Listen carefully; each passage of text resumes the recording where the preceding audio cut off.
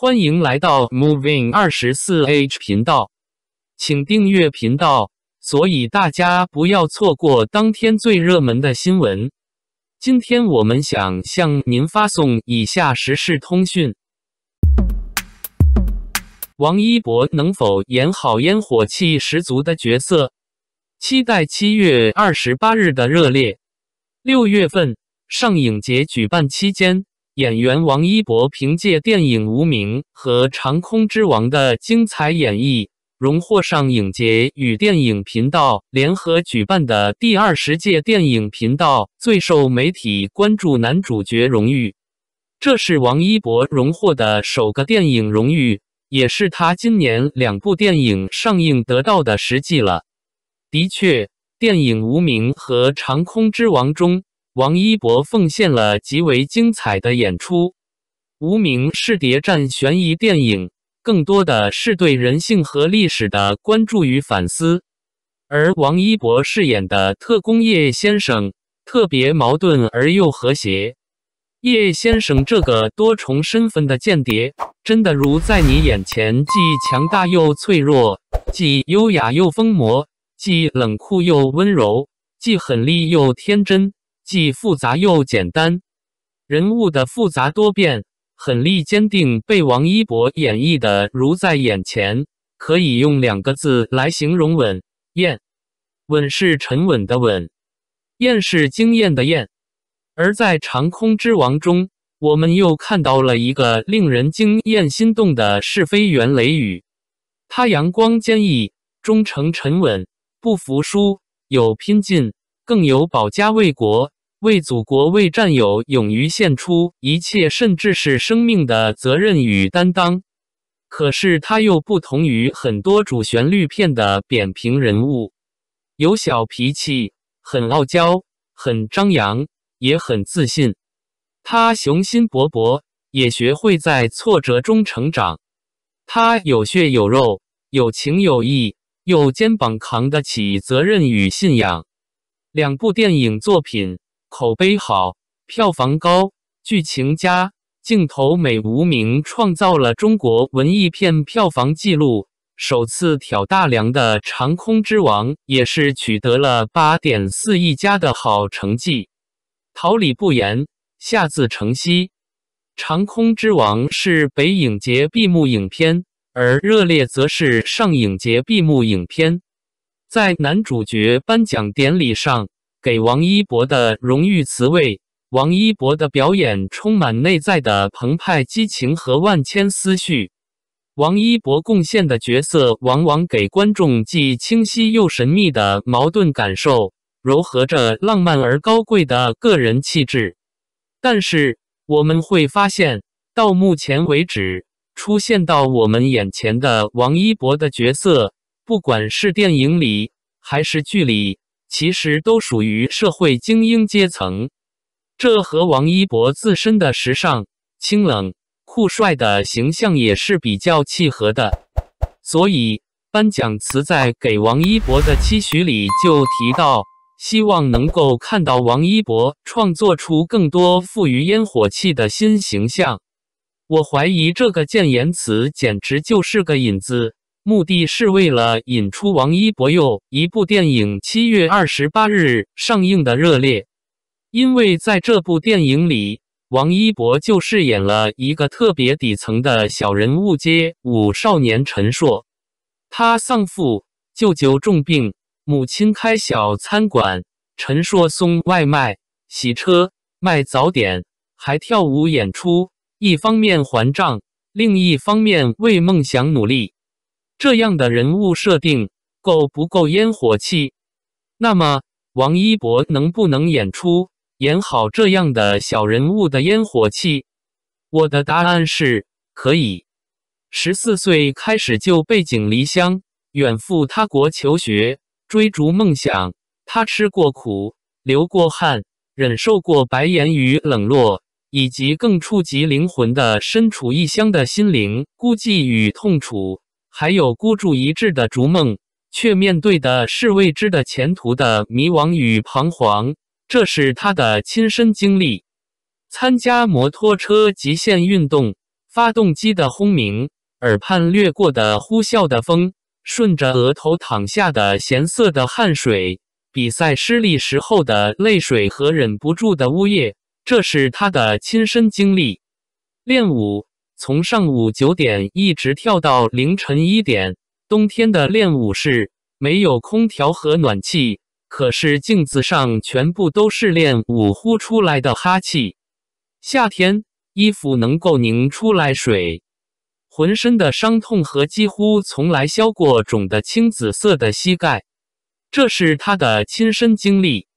刚出道时候，被泼油漆，被经纪人白眼以待，参加活动，一个组合其他4个人都被主持人叫着名字上场，唯独遗漏了他，这么慢热内向的人，还要忍着无尽的尴尬带着笑上台。过生日直播，被满屏恶言刷屏，还要忍着屈辱，坚持到时间结束，哽咽着说，我再也不喜欢过生日了。这是他的亲身经历。被8天8夜网暴，威胁他退圈，新疆棉事件，彻夜不休的谣言脏水，河南震灾漫天泼过来的恶意，被曝假警，车子被装定位器，被造黄谣，被围追堵截，被拉车门，被改航班，这是他的亲身经历。可是王一博都坚持过来了。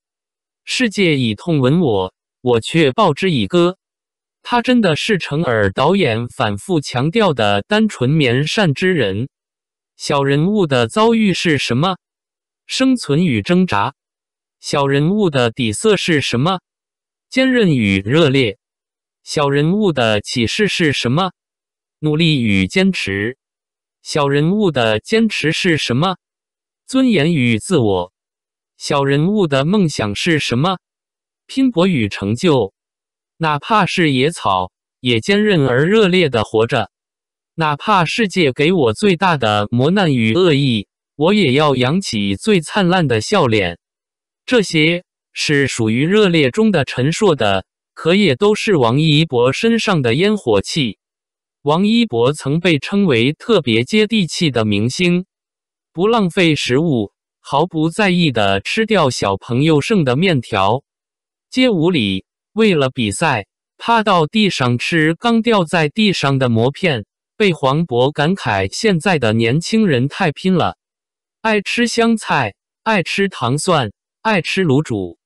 一手稀里哗啦的破厨艺，从不挑吃挑穿，5年前的 T 恤依旧上身，特别好养活，吃啥都好吃，以至于被大家吐槽。你可以相信王一博的一切，但绝对不能相信他的口味。他可以为了节目更好的效果，排练连调26次威亚。他可以为了做好一个滑板动作，反复枯燥的练习200多次。他可以珍惜的擦自己的鞋子，又可以毫不在意的趟过比腰深的洪水。他可以孤身一人，逆流而上，与摩托车撞他的人理论，也可以毫不在意流言蜚语，淡定地说遗憾的事肯定有，过去就过去了，然后大步向前，绝不回头。他可以坚定无畏，沉稳强大，泥地里摸爬滚打。拍摄时候翻车，从车里爬出来，第一句话却是导演，用不用再来一条？却又怕黑怕鬼怕虫子。他可以穿华衣美服，戴珍品珠宝，也可以把几10块钱的 T 恤穿得有滋有味，一双鞋穿好几年。他可以言简意赅，也可以在专业领域滔滔不绝。他可以沉默是金，也可以坦然地告诉观众小时候不好好吃饭，被姥姥追着喂饭，吃一个饺子给5毛钱。这样的王一博够不够烟火气？小人物的狠厉决绝，坚定勇敢，纯真绵善，不怕吃苦能吃苦，苦难与挣扎，为了目标坚持不懈的精神，你都可以在王一博这里找到。是他的经历，是他的心态，更是它的底色。很多人演小人物，演烟火气，要么一味扮丑装蠢，衣着邋遢，举止可笑，沦为小丑；要么端着装着，在云端里下不来，一眼可见的浮夸矫情；要么故意装疯卖傻，消费贫穷和落后，沦为笑料。而王一博演小人物就很有说服力，因为他不是在演，就是他自己的经历与心境，矛盾与挣扎，冲突与奋斗，涅槃与重生。经历肯定不同，可是感同身受。所以在我们看到了叶先生的狠厉坚定之后，雷雨的沉稳坚毅之后，我们即将迎来最有烟火气的陈硕普通苦痛，却又昂扬向上。是开得最灿烂的路边的野菊花，花朵虽小，却有着苦涩的芬芳，连成了片，便是最灿烂的云霞。热烈的不是青春，是我们。这句热烈中的台词已经成为了抖音上许多视频的背景音乐。同样热烈的王一博也将带着热烈和我们一起热烈一下。到底王一博能不能精彩地演出烟火气，等待你到电影院里评判。期待7月28日的热烈，感谢您观看视频。如果您觉得本时事通讯有用，请不要忘记点赞、评论和订阅。祝您生活愉快，充满活力。再见。